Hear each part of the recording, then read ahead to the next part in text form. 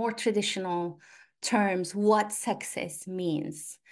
And I found myself having to redefine that quite a bit last year and this year, with the idea that, okay, so I am a healer.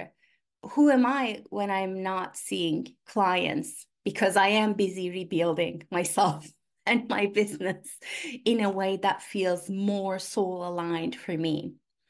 And who am I when my post doesn't get likes? Who am I when not many people listen to an episode of my podcast and so on?